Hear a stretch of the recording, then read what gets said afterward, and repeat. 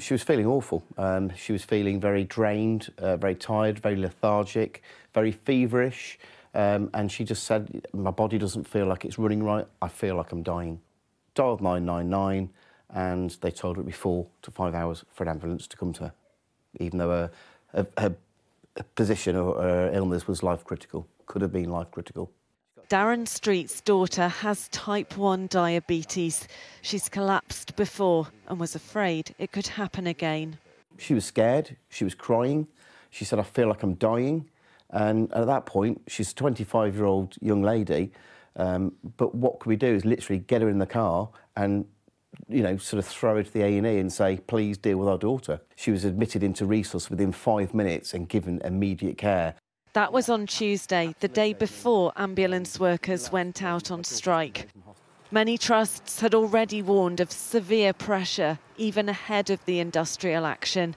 In Kent, Medway NHS Trust became the latest to declare a critical incident due to a spike in demand following the strikes.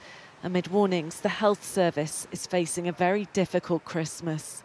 We're in for a challenging time over the next couple of days, because what we do know is after this kind of strike action or after something like a bank holiday in the NHS, we know that there is a lot of pent-up demand.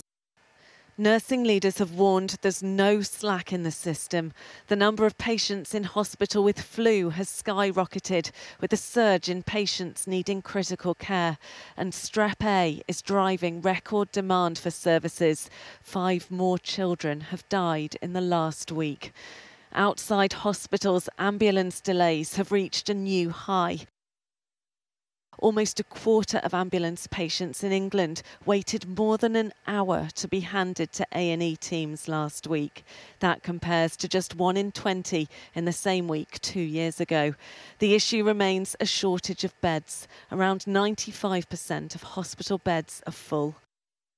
With the whole system under strain, NHS bosses are urging the government and unions to try to avert further strike action after Christmas. This winter is going to be incredibly tough. There's nothing we can do about that. But the industrial action adds to what is already a challenging situation. What do we want? Say stop it! When do we want it? Now! But scenes like these look set to be repeated, with the government sticking to its position that it won't negotiate over pay, and unions responding by announcing more strike dates next month.